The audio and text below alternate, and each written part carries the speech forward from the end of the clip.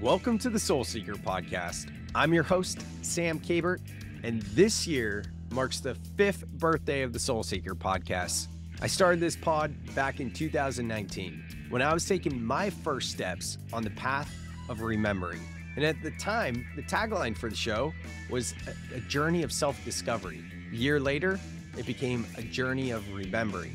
Yet, what I know now is back then, I was still seeking. And what I've come to know now is that it's the journey of seeking that brings us the silent, slow stillness of acceptance.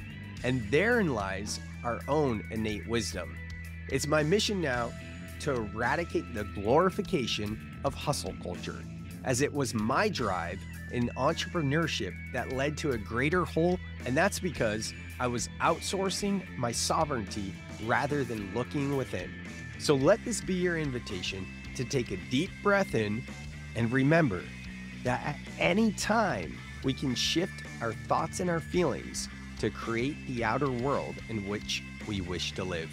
Soul Seekers, it's time to grow. I am so excited for this podcast. Dr. Jill Bolte Taylor. I have been a fan of this woman since I first came across her and this amazing concept and science-backed evidence of the 90-second rule. And I will let Dr. Jill speak about that herself. But before we get started, just to ground a bit, if you are driving or if you're doing anything that's keeping you from being present and you can't close your eyes, then just breathe with us. Otherwise, I invite you to take a seat just for a minute or two as we ground together.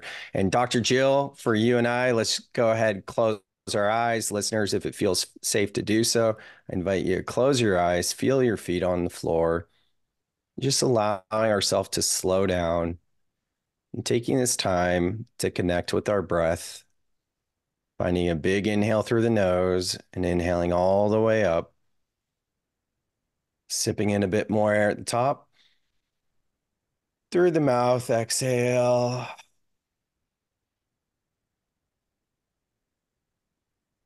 A slow inhale, drawing from the feet all the way up to the third eye. And inhaling a bit more at the top. Slowly exhaling through the mouth. And one more for good measure. And sipping in a bit more air at the top. And slowly exhaling.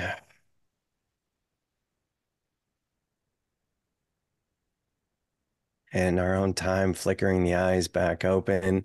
And just like Dr. Jill's acronym BRAIN, very similar to my acronym BREATH, that B stands for breathe. Dr. Jill, thank you so much for making the time and welcome to the Soul Seekr Podcast. Sam, I'm so happy to be with you and yours. Thank you for inviting me. It's an honor. It's all mine. So let's dive straight into it. Now, I do have a pre-intro where I'm giving a little bit of your background. So let's just talk about the 90-second rule. Can you tell us in your own words what the 90-second rule is? So when you stop and you think about what's going on inside of the brain, only 3 things are ever going on. We think thoughts, we feel emotions, and then we run a physiological response to what we're thinking and what we're feeling. And so from the moment I think a thought that may trigger a emotional circuit, and then the emotional circuit goes to the limbic system and says, dump something into the bloodstream, like if it's anger or if it's fear, these will be different chemicals, but something gets dumped into the bloodstream, it flushes through my bloodstream and out of my bloodstream in less than 90 seconds. So we are constantly running this loop of response reactivity from the moment we're thinking thoughts, feeling emotions, running the physiological loop, flushes through our blood, flushes out of us, less than 90 seconds. And you know, that's typical, but certainly then people are saying, oh, I can stay angry for a whole lot longer than 90 seconds. But what you're actually doing is rethinking the thoughts. I mean, just think about it. The next time you're angry, if you keep reiterating to yourself what it is I'm mad about, I'm mad about it, I'm mad about it. And then the telephone rings, ping, hello. and you get distracted away, and we're literally saved by the bell, because now we've broken that cycle of what I'm thinking, what I'm feeling, my physiological response. But we do our work in the moment we hang up that telephone, and we go back to recognizing I can re-engage in that circuitry and start running that anger or that fear or whatever that loop is again. Or I can literally feel that I was saved by the bell, and I can move on to something else because I've already shifted out of the circuitry. Thank you. So the question I have for you is, when we go back to thinking about that thing and then we get caught in that emotion, does it start a new 90-second cycle? It depends. It depends. Sometimes, by let's say you call me up and you say, honey, I know I was gonna take you out to dinner tonight, but this came up and I really want to go do this. And it's like, and so my initial response may be a reactive guttural, so now I'm thinking he doesn't care, he doesn't value me. I'm feeling angry or fearful or scared because maybe you were going to do something with me, and we were going to do something where you were going to help me, but now I'm feeling vulnerable, and I'm running that loop, and I'm angry, and I may be yelling, I may be sulking, I may be calling my mother. Who knows what I'm doing, but I go through that, and then I break through that cycle. And then let's say a phone call comes in and I deal with some business. And so all the affect, the limbic emotional feeling tissue is calmed down because I'm not dealing with emotions now.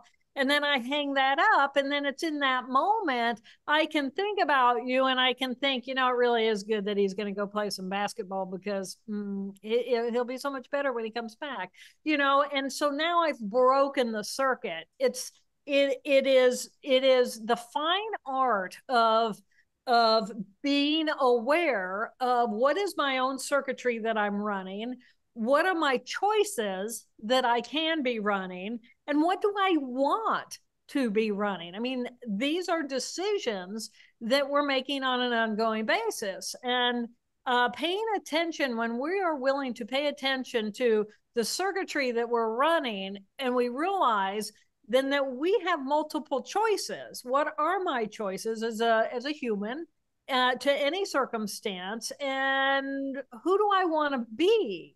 Do I have the power to choose moment by moment who and how I want to be in the world? And the fact of the matter is, yeah, pretty much once we know what our choices are, then we can choose.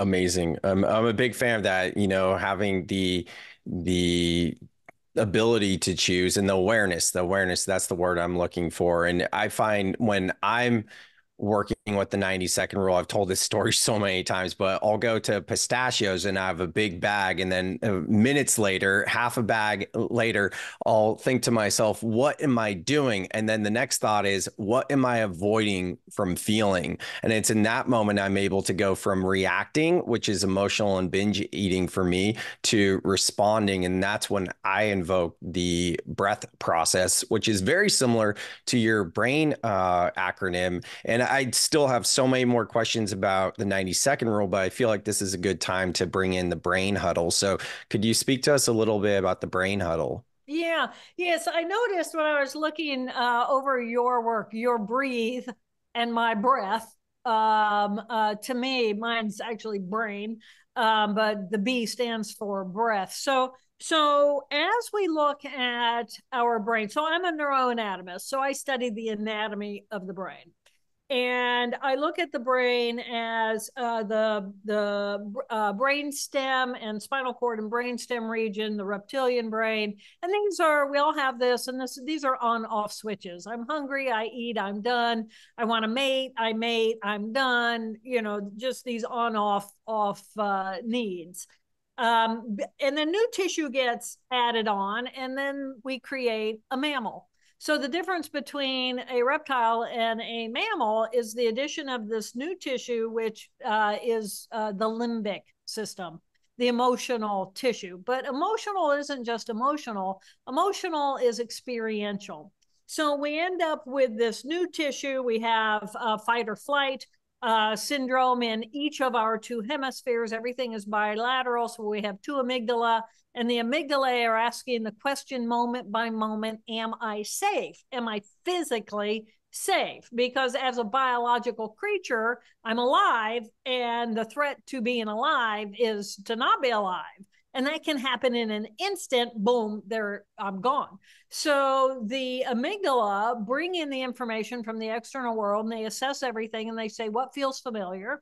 And if enough of it, of my experience feels familiar, then my amygdala can be calm, and I can relax. And in that relaxation, I can turn on the hippocampi, also in the limbic system. And the hippocampi then are for learning and memory. So when I feel calm and I feel safe, I can learn and memorize new patterns of behavior. But when I'm in alarm alert, forget learning anything new. I just need to rescue myself in the right here, right now experience. And I feel anxiety, or I feel whatever I feel. So we end up with these two emotional systems, one in the right hemisphere, one in the left hemisphere. And then the typical difference between a typical mammal and a human is the addition of new tissue on top of that, which is higher cognitive thinking. So we end up with higher cognitive thinking tissue in the right hemisphere and in the left hemisphere. And the thinking tissue now is designed to be able to regulate and modulate the tissue below it, which is the emotional limbic tissue. So we humans, we end up with these two emotional modules of cells, one in each hemisphere, and then these corresponding two modules of thinking tissue. And so we end up with these four modules of cells, and predictably, your brain is organized like my brain. So that the left hemisphere has two major differences than the right hemisphere. The right hemisphere, it's right here, right now. It's this collage of all the modalities coming in. I'm in the present moment. I'm having an experience where I don't have physical boundaries. I feel like I'm as big as the universe, and I'm a part of the collective whole of humanity. Well, that's a completely different part of my brain and consciousness than the left hemisphere that has a little group of cells in there that says, I am Jill Bolte Taylor. I have an identity. I have an ego. And everything in my life revolves around me.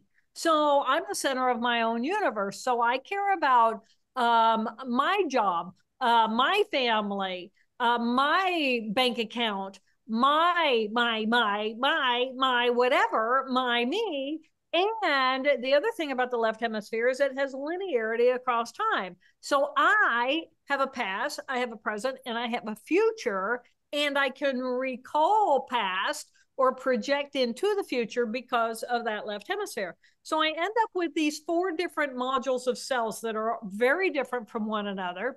And in the brain huddle, which is my form of breath, in the brain huddle, this is a tool that once you know the characteristics and personalities of each of those four portions of your brain, the two emotional and the two thinking modules of cells, when you know the personalities of those, then the brain huddle becomes a tool that we can use to have ongoing conversation and negotiation between these different parts of our brain, so that we're always making conscious decisions based on information that I know to be true about who and what I am as a living human, based on my ability to differentiate what's going on inside of my own brain.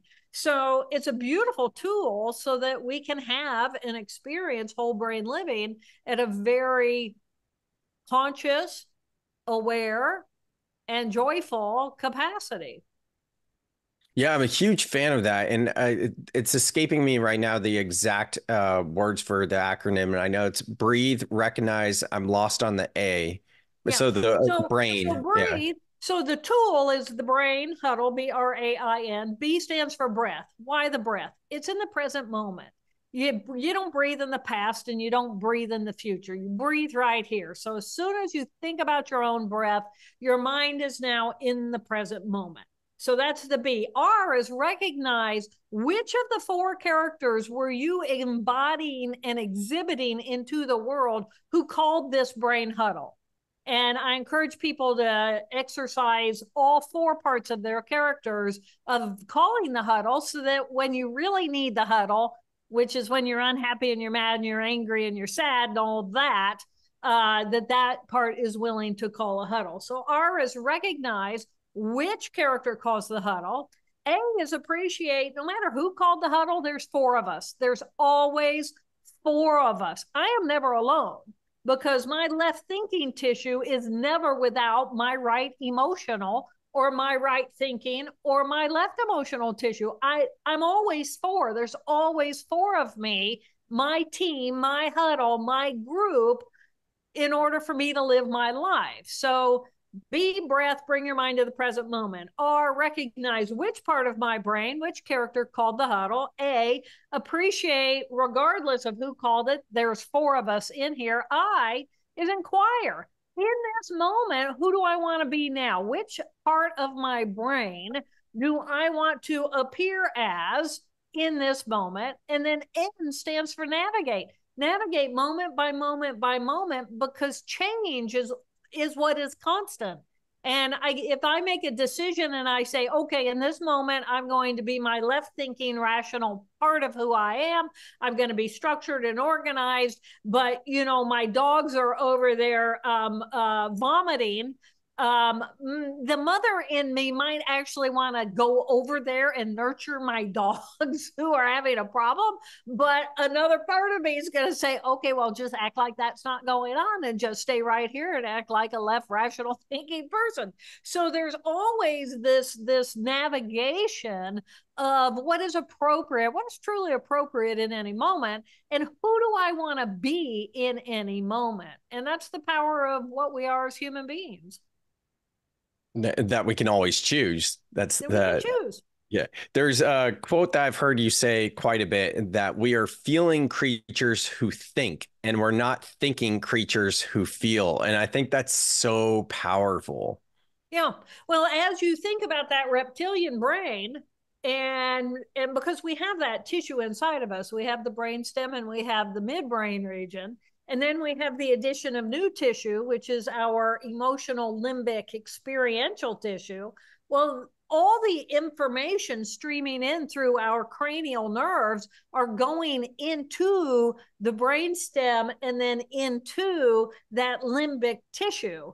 And then it gets processed at the level of the thalamus, which acts as an operator and sends it up into higher cortical thinking. So we are feeling creatures who think. Any information coming in will bypass through my limbic tissue before it ever gets into my higher cognition. So, Jill, those are a lot of big words that I'm familiar with, but I don't personally really understand. And I think a lot of the listeners would probably agree. So I know you do a lot of work with schools. How do you explain this to children so that adults can understand it too, that aren't familiar with the brain as much as someone as yourself? There are 3-year-olds who will come and say, "Mommy, my amygdala is not happy." That's amazing. It is amazing. There has been so much actual education, neurological education going on for kids over the last 10 to 15 years that in my era, well, there wasn't neuro, right? In my era, there was biology and psychology. But neuro has become its own field. And so neuro is actually being taught quite a bit for the little people about their own reactivity. So many children are being taught about their amygdala. The amygdala is a group of cells inside of the limbic system, the limbic tissue.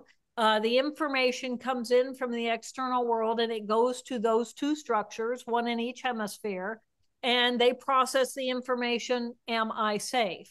And then there's another group of cells right behind it that is the hippocampi, and that's for memory and learning. So there's this antagonistic relationship where if the alarm alert is on, then I'm not going to have my hippocampi turned on, and I cannot access my higher cognition. So this is actually quite common language now in young schools, because we know that for different ways of learning, if you have children who don't feel safe, if they come from environments where there's trauma at home in one form or another, and kids come to school and they don't feel safe, they're not going to learn new information, and they're going to score very poorly on tests and things. So it's actually an exciting time in the world where neuro becomes an assumed.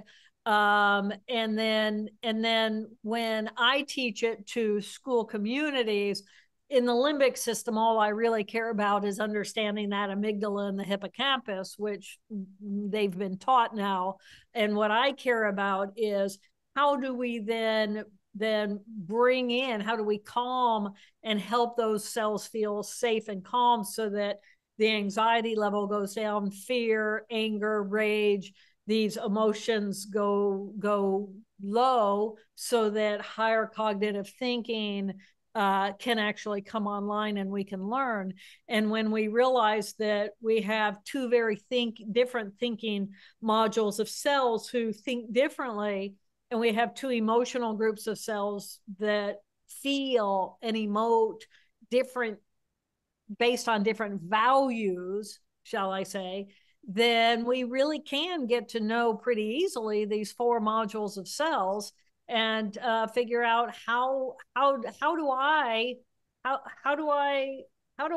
make myself feel better when I feel bad, or how can I turn off my sad or my mad in order to go become rational again, or to get into my body without negating any of these groups of cells. How do I create a healthy relationship with all four parts of who I am, whatever that part is, see the value in that, and then create interrelationships within myself? Because if I have four very different, unique characters inside of me, and you have four inside of you, that means inside of every relationship, there's 8 of us. And it's a lot of characters to get along. So how can we look at our relationship and really understand what's healthy between us, and when do we become unhealthy, and how can I help you when you're feeling like you need support, and how can you look at me and support me when I need support? So we humans, we are very, very diverse and very complex, and yet we still are understandable to a certain level. And it's like, I'm a true believer that the tools that you've been using now, as far as breath, following breath into the present moment, and into meditation, into the consciousness of the body, the somatics, you're consciously choosing to shift yourself away from different parts of your brain that you feel will be advantageous to you, to be able to have those tools, because you have found a way to find yourself peace, or at least to be able to calm that which does not feel peaceful. There's a few things I'd love to touch on here. First of which is these 4 characters, which is something I mentioned briefly in the pre-show intro before we got started here. So just to unpack them a bit more, these 4 characters are from Jill's book, Whole Brain Living.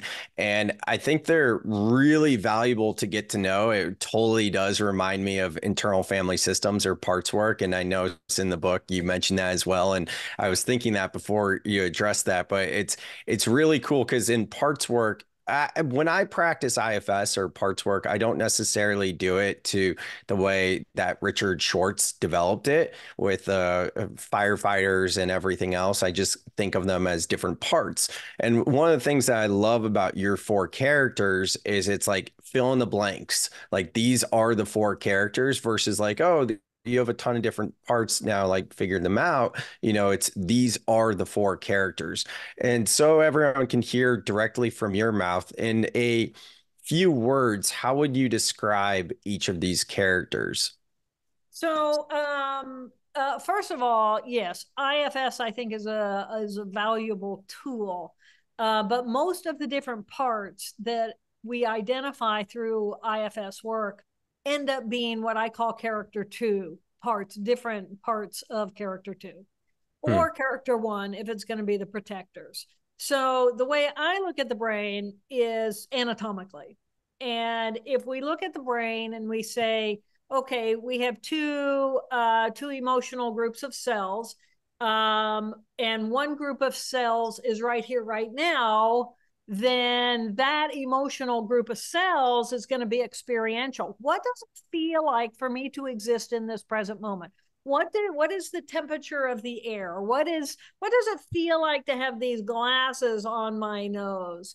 Experiential. What does it feel like to dive into the water and to feel the temperature of the water and the pressure of the water? What does wet feel like? Okay, this is the experience of the present moment without judgment. And that's going to be the right emotional cells. That's what they do. They're experiential. The left emotional cells have me, the individual. So as soon as I meet the individual, I have an ego, I have little Jill, and I have a past, then this is going to be all the pain from my past.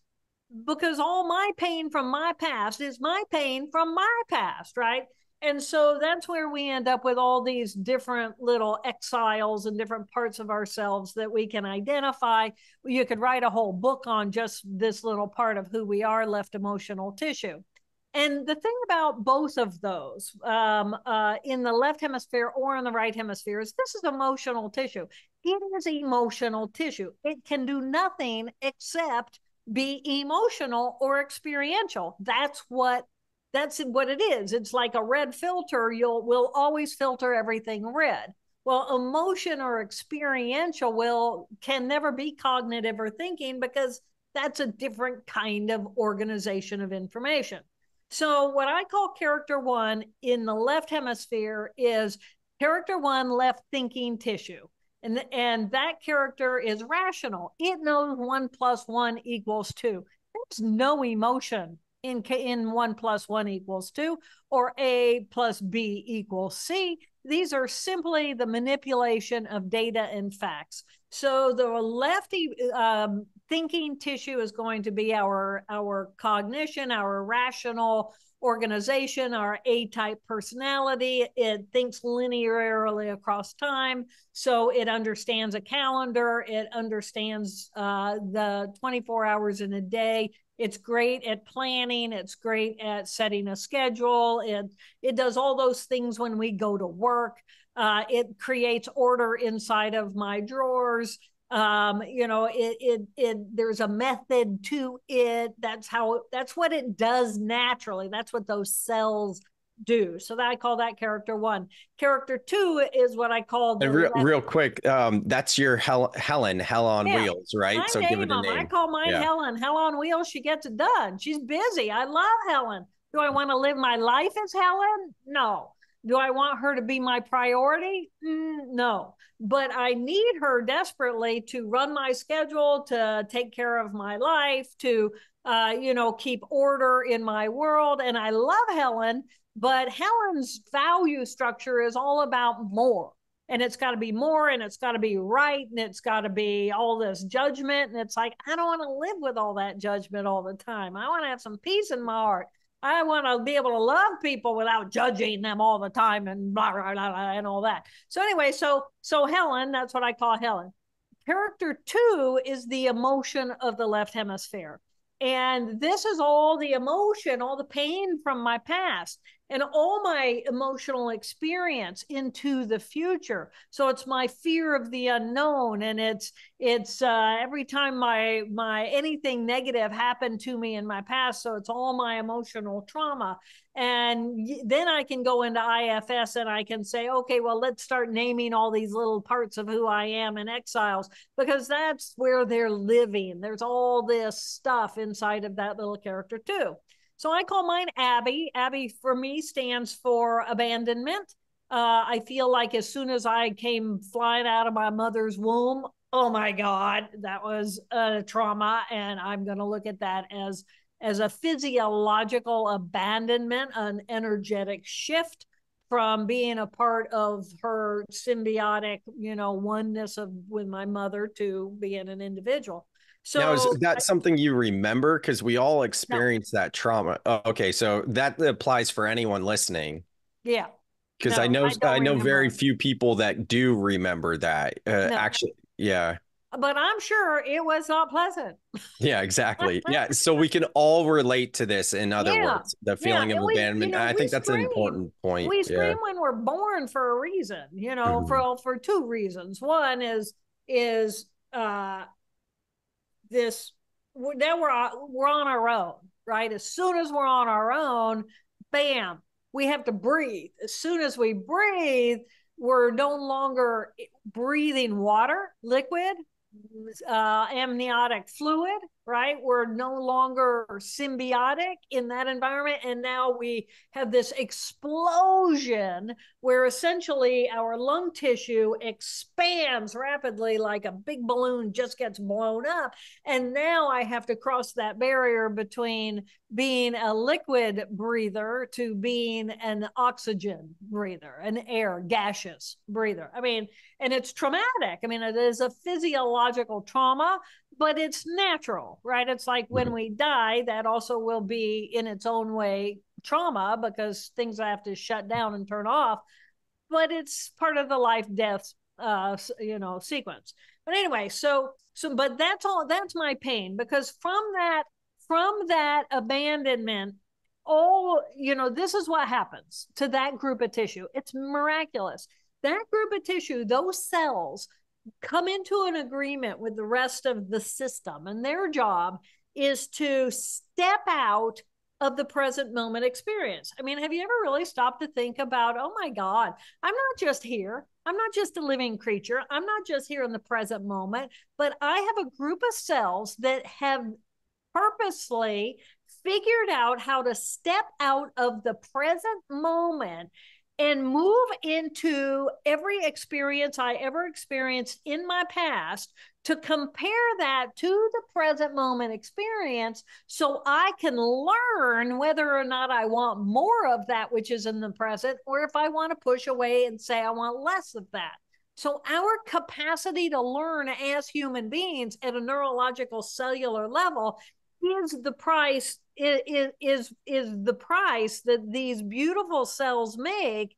And if the present moment is a peaceful, blissful, euphoric space, which I truly believe is that, based on the consciousness of the right hemisphere, these precious cells were willing to step out of that bliss in order for us to be able to make ourselves safe on an instant by instant basis. So whenever you're feeling your emotional pain and you're thinking, I hate my emotional pain, and just remember that you can add the storyline to all of that pain, or you can actually recognize that it is because of that pain that is a message to push away from, because I am capable of learning new material. I mean, it's a beautiful gift, but it's a tough call. On that vein, yeah, I wanted to ask you, and this seems like a good time to ask you at this point. What is the value and the importance of actually feeling these denser emotions? Because so often people don't want to feel them, and they'll do anything to just say that either numb and dissociate themselves, and I should say, there's a movement of never entertain a negative thought or feeling, which I think is like the worst advice. So I'd love to hear from you what comes up. Well, I think pain, whether it's a physical pain or an emotional pain or a spiritual pain, pain is a big flag being waved saying, hey, there's something going on here that doesn't feel right to my soul. So I need to look at it.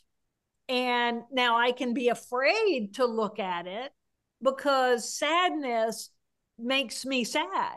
And sadness is overwhelming or consuming. But it is in that sadness that what is it about, what is at the core of this sadness? Because it's going to be we're like a tree with not all these many roots and yet all these branches. So what is at the root, and can I explore at the level of the root in order to see what is sadness? Where does my sadness come from? So after I give you an example, after I had my stroke, I didn't know any emotions. All my emotions, my left hemisphere had wiped out. All my emotions from the past were gone. So I had no anger. I had no fear. I had no sadness. I had no deep grief. I had none of that stuff. And the first time that anger started to come back online, I live in the woods, and these moles that live in the woods were making these mole runs in my yard, and I was actually feeling angry. I was feeling anger, but I didn't know it was anger. And I'd say to my mom, I feel horrible. She said, well, describe it to me. And I said, well, my chest is tight and my jaw's clamped, and I'm a furrow in my brow, and I just want to scream and bite, and I just feel horrible. And she said, Jill, that's anger. And I said, why on earth would anybody ever purposely feel this? Because it feels horrible. But the point there was that by understanding that I had the ability to experience anger. Okay, anger is a circuit that I can run. And the anger circuit gets triggered so that I can go back and look at that, what is at the core of this experience of running my anger circuit. And it was these moles. And it's like, well, I'm not really mad at the moles. I choose to live where the moles live, right? It's not the other way around. And so in doing so, then I took the pain and the anger away from the anger and just was angry, to realizing, okay, there's a flag being waved here for me to look at something that is stimulating, causing this circuit to run inside of me, and it happened to be these moles. So it's pain, whether it's a physical pain, or an emotional pain, or a spiritual pain. Again, this is information, and if I look at it as information, then it's like, oh, I need to go, there's something here for me to go look at. Or I can get lost in the anger, but I'm not supposed to get lost in the anger, because I have all this other brain that is designed to look at that circuitry and say, okay, rational brain, come in and figure out, is there something at the core of this? And in the meantime, my right hemisphere comes online and says, I love me and got me no matter what it is. But I will say this, when I had the stroke and I lost all those deep emotions, one, I had no linearity across time. I could not learn. And two, I didn't have the flags being waved at me that this is information that you need to be able to explore in order to learn. And third, my life was not half so rich because I didn't have deep emotion. And so the beauty of the design of what we are, if we're willing to look at this as a beautiful design and to savor, I tell my friends all the time, I don't mind if you're miserable as long as you remember to enjoy it. That's great. You're capable of being miserable. I mean, who doesn't want to be miserable once in a while? Because there's depth in that experience. So for all the people, and I know there are many people who are all about, oh no, I don't want to feel my emotions. I am so just the opposite. but run it for 90 seconds. I mean, it goes right back to the beginning of this conversation. There is nothing more deep and more beautiful than grief. And if someone passes in your life and you don't allow yourself to have to dive in deep, let the pain take you to your knees, take you to your floor, take you to your wail, take you to the explosion of your soul. Why on earth would you let yourself do that? I mean, you're missing life. That is life. Now, nobody said you do it all the time and make it be all the time and let it consume you and become addicted to these negative emotions, but to not permit yourself the privilege of being fully human.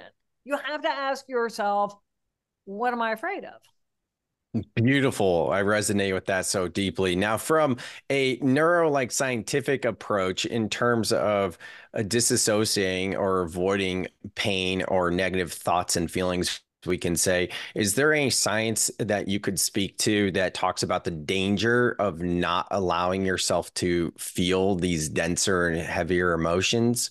I think that instead of looking at a neurological level, we ought to look at a mental health of our society level. Perfect. It is not natural. It is no more natural for me to get lost in the depth and pain of my emotions as it is for me to avoid it.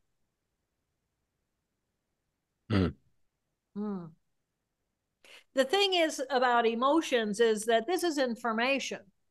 And if my gut is screaming at me, no, don't take that job, when my left hemisphere thinking is saying, well, I'm going to take that job because it's, twice as much money. And then I can get on this track faster. And then I can get that car. And then I can do this and I can do that. When my gut is screaming, if you take our children, to myself, you take our children out of school, little Joey is fragile and little Joey is just now becoming stable, and little Alice, she's got 2 more years, and of course we want her to be with her pack for the next 2 years. I mean, all this unseen, unknown. If I don't allow myself to feel my way through life, I'm a feeling creature who thinks. I'm not a thinking creature who feels. Let's go back to that.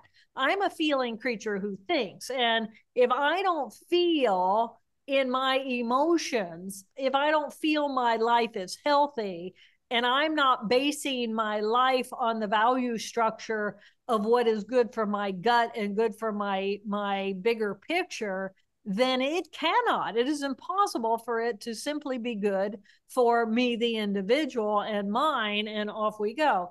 And based on your history, I'm guessing you know exactly what I mean as far as having a career in a Silicon Valley world where what is rewarded is not necessarily who you are as an individual, but how can you perform for the bigger picture of that institution, not of you and of your loves and your world. You'll appreciate this, Jill. Just a quick share. A few weeks ago, I delivered a presentation for my new book, of which the presentation is called Overcoming Overwhelm. The book is Overcome the Overwhelm. And overwhelm is a signal, I like to say, but I think all of us can relate to like overwhelm being an emotion. It's a feeling, right? So it's pretty straightforward. At the end of this presentation, it was a pro bono thing for some Silicon Valley type execs. A woman asked me afterwards, it was just like less than 10 people. So it was kind of an intimate setting. She goes, and she said it like this, you talked a lot about feelings, but see, feelings don't have an IQ. What do you have to say about that? And I was just like, exactly. I was just like, whoa, like not only is that confrontational, but also like, yeah, what'd you expect with the presentation like this? And it was just so like eye-opening to, because I already know this. I never worked in corporate, but corporate clients, corporate friends, things like that. But just how disassociated some people are from their feelings. It's alarming. Anyways, I know we don't have, go ahead. And let me say this to that, is because that left hemisphere, that left thinking rational part of her brain, which she was priding herself on, it can be a soft leader where it is supportive and loving and kind and a part of a team, or it can be a hard leader where it is driving everything with the whip. And the hard character one, which is what I call that, is actually running from their emotions. They're driven by exactly. Yeah, that's their the emotions. irony. And emotions, I mean, it's the first round. I mean, it's like a pipe. And if you don't allow the emotions to flow through, or you ignore them, or you push them down, they become like a powder keg. At some point, that pipe is going to get so full that it will manifest, and it might be being ugly with your spouse or your children. It might be being ugly with self. It might be moving into an addiction. It might be, who knows, but there's all kinds of negative options for us to choose from in order to run as far as fast from our emotions as we possibly can. Yeah, thank you for saying that. That's important to highlight. And I'm hoping we can get time to squeeze in one more topic. But before we do, just real quick, could you provide a few of the characteristics for characters 3 and 4? Yeah. So that we went through character 1, rational thinking, left hemisphere. Character 2, all the pain from my past, because I'm me, the individual, I'm in that left hemisphere. And that left hemisphere values me and mine. And that's what that lady was essentially saying to you. This is about me and mine. And I need to be productive, and I'm going to, produce in the world. The right hemisphere doesn't have me, the individual. When I experienced my stroke, that girl died that day. Those cells went offline, and I was no longer Jill Bolte Taylor. I look like her. I sound like her. I would again think more or less and act like her.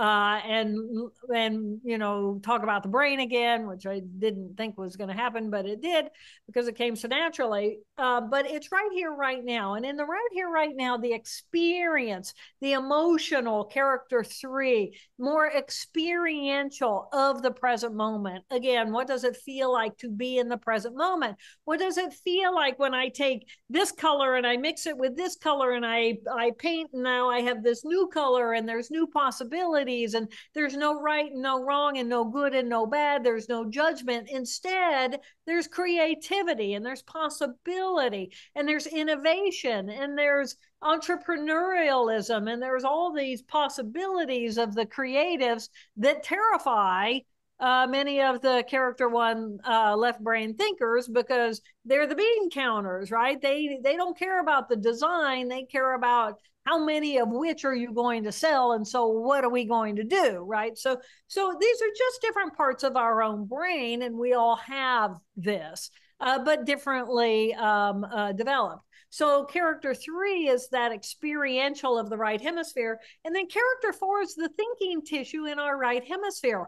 What is it doing over there? Well, what is it doing? It's in the present moment. It's big picture. It's not emotional. It's connected to all that is, because it's in the left hemisphere where I define the boundaries of where I begin and where I end. It's in the left hemisphere I define me, the individual, Jill Bolte Taylor. Well, if I don't have Jill Bolte Taylor, then I'm big as the universe, connected to all that is. And I have this incredible sense of gratitude and awe. And my divine self is going to be where? It's going to be in that space where I'm good with whatever is. Whatever is. And aren't we lucky to be alive? And isn't it lovely that we can quiet what's going on in the left hemisphere, noise making? And when that goes quiet, then we can open ourselves up to the possibility of the unknown without fear, and just a beautiful connection. So we end up with these 4 very different ways of being in the world, and we all have them based on the anatomy of our brain. And then we have the power to choose moment by moment who and how we want to be. And we can train ourselves to be able to do that, so that we can live a happy, peaceful, creative, productive life. So this character foreign, before I read your book recently to prepare for this interview, I saw your TED Talk and experienced like different uh, parts of your work. But when you spoke about your stroke in, I think it was 1996, mid 90s, and it took about 8 years, I should say, to recover. How you describe that feeling of your right brain being activated really brought me to that feeling of oneness that I've experienced through plant and earth medicines. And a lot of the listeners of this podcast are familiar in working with this, specifically one called BUFO or 5-MeO DMT. Have you come across that one? Yep. How can you relate a bufo and what is happening in the experience of that specific medicine to what we're talking about? Well, I think that I'm going to clump everything into the psychedelics, because right now we are at a era where we are going from a swing from push it all down to explode it out into the world. And I think that we're in a dangerous place. And I'll tell you why. The first of all, when we lose perception of individuation, which is what happens, and I'm not speaking to these based on personal experience. I'm doing this based on all the people I continue to talk to on a regular basis who are doing these different kinds of molecules and what it feels like, and what they're gaining from it. How are they trying to sustain it or integrate the experience, and do they feel the need to go back for more? And I think that there's always, that is the key. What is the difference between us creating a new addiction versus us actually using a tool to gain an insight? And once we have the insight, then we don't need the drug anymore. Okay. So my concern is that, well, first of all, what's happening is that we're shifting ourselves away with these different molecules into the present moment, away from the circuitry of the left hemisphere. Essentially, character 1 and character 2 are disappearing. The universe is exploding. We are gaining a new insight into what am I as a biological creature? Be I a biological creature on a molecule? Any molecule, in order to make an impact on our brain, has to have receptors already inside of that brain for a molecule to land on in order for me to have an experience. So if I take a psychedelic molecule and I explode myself out of my normal reality is still right over in there in that circuit. But now I'm no longer focused on that. The inhibitions that it might have on this experience are now gone. And so now I'm having this experience and I'm gaining a new insight. Okay, I can value that once. However, here's my concern, is that the brain's response at a physiological cellular level to these molecules is neuroplasticity, which is why you're doing it in the first place, and possibly neurogenesis. Neuroplasticity and neurogenesis is the brain's response to trauma. So what we're doing is we're saying, I'm going to take a molecule, I'm going to put it inside of my brain, I'm going to gain a new perception, and in response, part of my brain's physiological cellular response as a neuroanatomist is neuroplasticity and neurogenesis. Okay, as long as we're really admitting what we're doing here, then I think that needs to be part of the conversation that's kind of being left out right now. So that's what's happening. At a cellular level, we're creating a trauma. We're breaking circuitry. We're running new clean circuitry. May be that the right thinking tissue and the receptors that are not often stimulated there, especially by chemistry, because we don't really eat anything natural in our diets that runs that circuitry. And yet we have also skewed ourselves to the value structure of the left hemisphere, perhaps partially because we haven't, over the last 5,000 years, been consuming, many of us consuming these molecules. That's what is happening, and it's not just at the psychological medicinal level, it's at a cellular traumatic level, and I just think that we need to be aware.